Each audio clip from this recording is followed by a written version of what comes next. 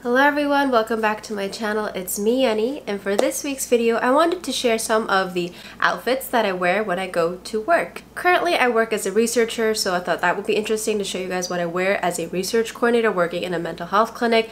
But also, before this job, I did work as a therapist and social worker in various community health settings. So I kind of put together 4 or 5 of the main uniforms that I like to say that I wear to work. So I will show those to you, and I plan on finishing off the video with sharing some tips and advice on how to put together a professional yet comfortable yet not breaking the bank rotation of outfits that you can wear for work. I hope that will be helpful and kind of fun for y'all. Before we get into the video though, hi, if this is your first time on my channel, hello, my name is Yeonni and I am a mental health professional making mental health videos here on YouTube. I make videos on psychology, mental health, social work, social justice, life advice. I do get ready with me's, pretty much whatever I feel like making at the end of the weekend after a long week of work. So if any of that sounds interesting to you, please make sure to subscribe to my channel, join my small corner of the internet, that would be awesome. And with that said, let's get straight into the video. Alright, so here's the first outfit. Please don't mind the fridge. I live in a small apartment. This is what we have to work with. This is an outfit I would wear as a social worker working in a clinic or even as a researcher. It's versatile because, as you can see, I have these black trousers which are from Uniqlo. It was a collaboration between Uniqlo and Theory. So I got it altered so it would hit right at my ankle. So it's comfortable, first of all, because it's loose and not form-fitting. But it's also professional, which I enjoy. And then it's black, which is a neutral color, goes with everything. And then I have paired it with this white striped blouse that I got years ago from like TJ Maxx or something.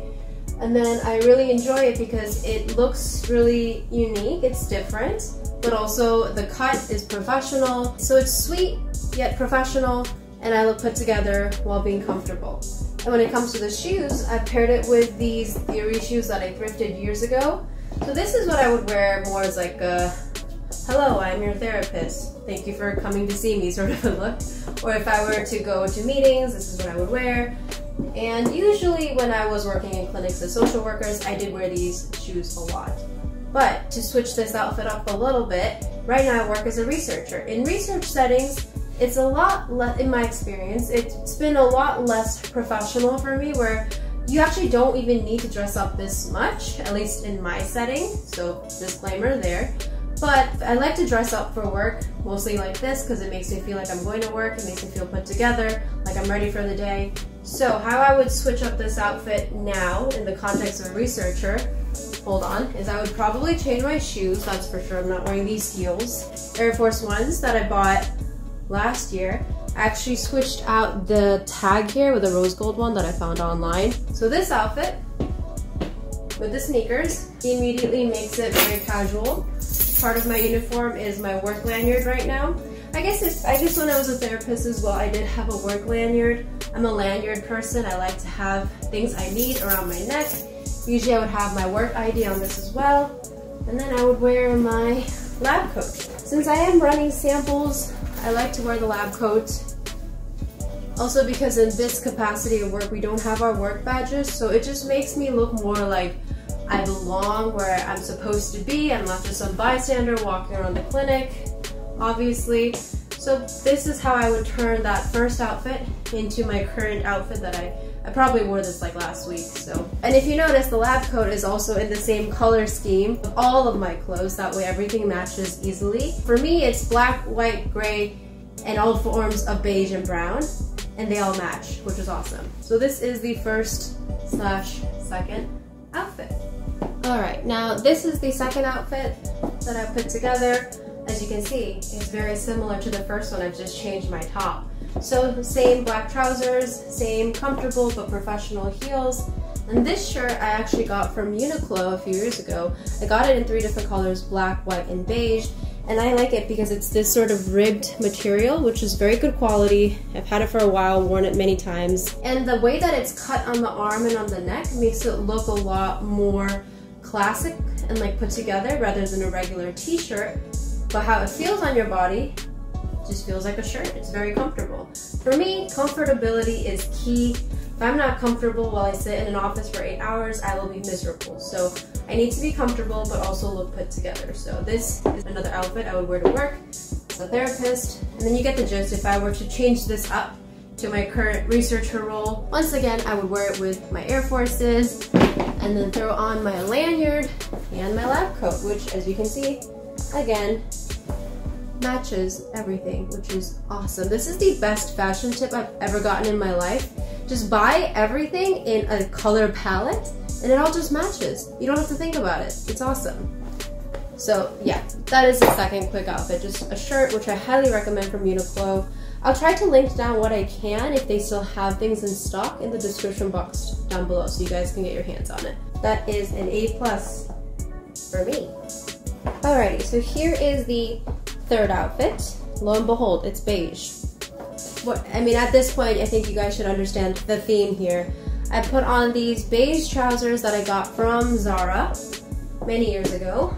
Same theory shoes. I don't have that many pairs of shoes. I think I have like around 10 or less than 10. I used to have like 40, 50 plus shoes, and I only wore like 10 of them. So why do I have them? So I've sold or donated or thrown out a lot of those shoes. So these are my go-to looking nice and professional at work shoes, which works for me.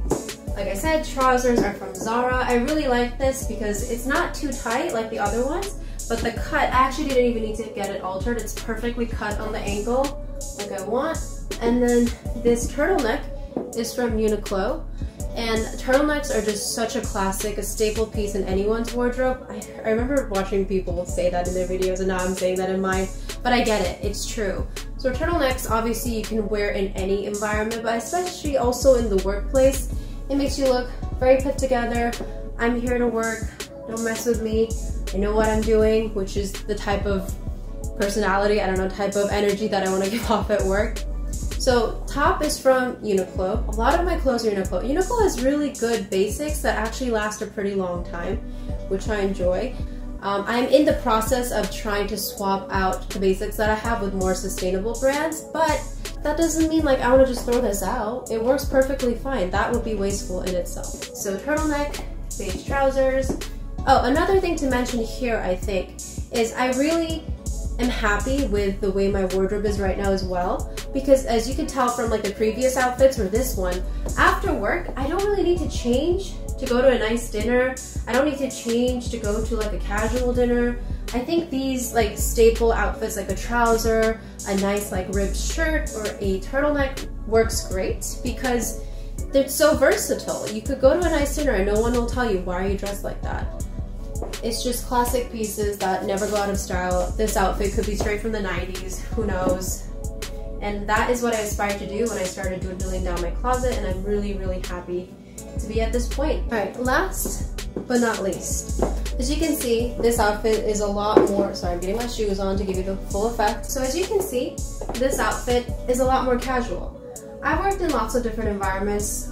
In different types of environments, this outfit would work. So when I worked in a more community health setting, then I would dress down a bit more because a lot of my clients, like, you're not there to do a fashion show, right? Like, you're there to do your job. I'm not there to flex on my homeless clients that I have so many different clothes to wear when they have nothing. So I would usually tone down my outfits like this when I would work in those settings where, first of all, you have to check with your supervisor if it's okay for you to wear jeans. Most settings are all right with you wearing black jeans most of the times. Blue denim jeans, you'll have to talk about them, but at least from my experience, black jeans were always fine as long as there were no tears or rips on them. So just a good pair of classic black jeans was a go for me. I also have a rotation of work sweaters like this. This was from Zara, I got it a few years ago. It's gray, so it goes with the rest of my closet. It's good quality, so it stays in my closet despite how many times I wear it. And I like to kind of tuck in my sweaters a little bit in the front to kind of, I don't know, it makes me feel a bit more put together. And I paired it with these shoes because shoes can really make an outfit look a lot more elevated, I think. But to be honest, most of the times in environments where I would wear outfits like this, I was mostly wearing my Air Forces. So, and last but not least, before we jump into the tips and advice section, accessories. I don't know if you're curious about this, but I was interested in this when I started working. So when it comes to accessories, like I said, we're not there to flex on our clients. We're there to do our work. And I think how you present yourself is also really, really important in these environments where you're working with many vulnerable people. So when it comes to accessories, I have like a set rotation of 2 to 3 accessories that I just always wear to work. So one is a watch. Makes me feel professional, put together, and it's also good for when I'm doing therapy sessions. That way, I usually wear my watch like this, with the face facing me. That way, when I sit, you know, pretend I'm sitting, it's kind of awkward, I can lay my arm out like this, I'm listening, we're having a productive session, and when the clients are looking away, I can glance at my watch real quick just to make sure we're not going overtime, just to make sure I don't have another client waiting for me in the waiting room. But it's helped me a lot to just have my own watch when it comes to time management at work. So I wear a watch, I wear like a simple pair of hoop earrings, just part of my self-expression, but also makes me feel put together. I have earrings on. I don't switch out my earrings every day. I don't wear like crazy glamorous ones. That's a personal choice. Not all therapists need to or have to do this. So I wear hoop earrings. I wear my cross. That is really important to me. I've gotten a lot of questions about my cross, so at the end of the day, this is a whole nother video when it comes to your self-expression versus being like a blank slate for your clients. We'll get into that later, but I do wear it because it's important to me. And I also wear my engagement ring and wedding ring. And once again, same thing, self-expression. Depending on which environment that you work in, it'll be important to wear it or not wear it. I know that in psychiatric wards or inpatient units, most people are advised to not wear any kind of jewelry just for their own safety, which makes sense to me. So clearly, depending on which environment you work in, that will determine what clothes you wear, what accessories you wear. All right, now let's jump into my tips and advice for how to create like a work wardrobe. I'm not a fashion person really, I'm just an everyday average career woman having a 9-to-5 job. So take what I say with a grain of salt. This is what's worked for me. So the first advice that I would give is understand the environment where you work. So either you already work in an environment or you are planning on getting into the field and working in some sort of environment. You working as a mental health professional in a hospital, let's say, will look very different from you working kind of in a more community setting and clinic. Also, the type of people that you work with, the populations that you will work with also can be different. You could work with the older population, older adult population. You could be working with children. You could be working with adults. You could be on your feet all day, working out on the field, doing field visits, working with people who are in homeless encampments. So as a social worker and or mental health clinician, our environments can be very, very different. So make sure to understand where you'll be working, in what setting, with whom, in what capacity. So let's say you are a field social worker, you're doing field visits, visiting people's homes, homeless encampments all day. You're probably not going to want to go to work in heels. That's for sure. You probably want some comfortable professional shoes. But if you work in an office all day, or if you're mostly doing office visits, maybe you could have some nice work heels that can change into slippers or sneakers when you're in the office. And then when you see clients or have meetings or whatnot, you can slip into those work heels. The second tip I could give is something that I remember hearing from some sort of like minimalism channel. I watched so many of those videos the past few years, but something that really stuck with me when it came to like curating your wardrobe in a more minimalist mindset, which is what I'm going for, is don't have a set of clothes that only serve one specific purpose. So I really appreciated that because I remember when I started working as like a professional adult, I thought I had to have like a whole set of new clothes. Like, oh, I need adult clothes now. But then I realized when I'm not working, then those clothes are just kind of hanging in the closet. Over the years, I've come to kind of curate my style and my wardrobe so that I have items that can work for all different occasions. Like a blouse like this can work for a cool YouTube video because it looks nice, put together, professional. But I've also worn this to work many times. I've also worn this for nice dinners. I've worn this to interviews. I've worn this for, yeah, like brunches on the weekend.